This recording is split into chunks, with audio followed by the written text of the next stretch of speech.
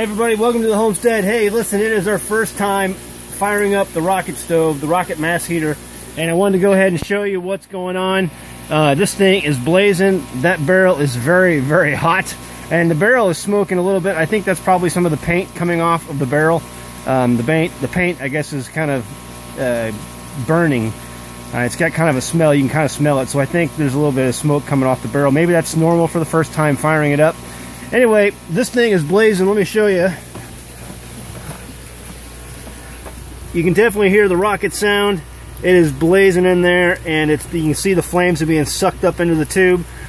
So it's going fairly well, I think. There's not a whole lot of smoke coming out of here, just a little bit, maybe a little bit, but for the most part, it's all getting sucked down through that tube and going out. I mean, this thing, I can't even touch it anymore. It's hot. And as soon as I fired this up, it became hot fast. What I've got here is the pipe going out, and I've got it covered with a little bit of clay dirt, which I'm going to make into some cob later.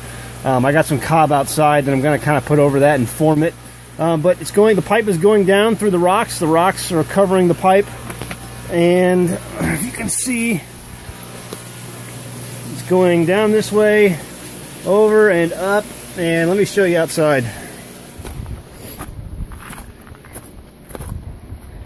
Okay, so here's my stack, and I was putting my hand over this earlier. There is not a lot of heat at all coming out of this. It's very, very cool. Well, I wouldn't say it's totally cool, but I mean, it's definitely not hot. I mean, I can put my hand here for sure, and it does not hurt my hand at all whatsoever, having it over the opening. I can feel a little bit, just a tiny tad of warm air coming out of there. And so I think most of the heat, I mean, this is mostly just steam coming out of here. Doesn't even smell like smoke. And not at all. So I assume most of the heat is being transferred to the mast that's inside, and what you have left is just steam coming out here when it's I think it's about 31 degrees outside right now. So the whole point of this is, and so here's some of the clay. This is some of the clay dirt that I'm going to be turning into cob later. We got this from a neighbor. Some of this is kind of like blue clay, which is some very fine clay. I mean, it's just a mishmash of different clay. I'm going to be turning that into cob. That's going to be going over the rest of this in here, in this pipe that's covered by rock right now. And I'm going to be covering that with the clay. And so it's, you know, pretty warm in here. My goal is for these fish tanks. You can see the water running. I don't want these fish tanks, the piping in here, to freeze. And so I've got a lot of plants in here growing. I got a lot of fish in here growing. I got to make sure these pipes don't freeze over the winter.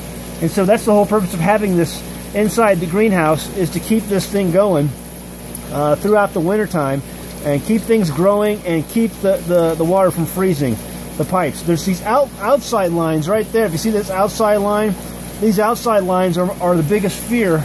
There's one over there and there's one over here, right there.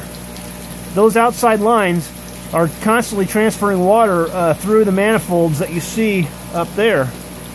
And those manifolds can freeze, especially the ones on the outside. They're the most susceptible to the cold. And so that's the main reason of putting this rocket mass heater inside the greenhouse. This thing's been working. This is the first time firing it up. We're going to give you an update down the road. It's still going, and so what I'm going to do is there's only a very little bit of smoke coming up through here, and the rest is being sucked down through the pipe. So I'm going to keep tending to this, keeping an eye on it, and seeing how it does. There's some freezing temperatures that are coming in the next few days, and so what I'm going to do is see how well this works out, keeping our fingers crossed and hoping for the best.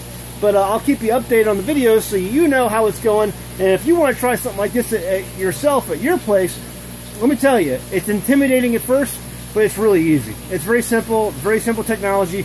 You can do this. All right, see you next time on the Homestead. If you enjoyed this video, please click the thumbs up button below the video. It really makes creating these videos worthwhile. If you want to make sure to never miss a new video, be sure to click the subscribe button. Now you can get your homesteading questions answered. Visit us at our contact page on AnAmericanHomestead.com and send us your questions. Maybe we'll pick your question for a future video or article on our website.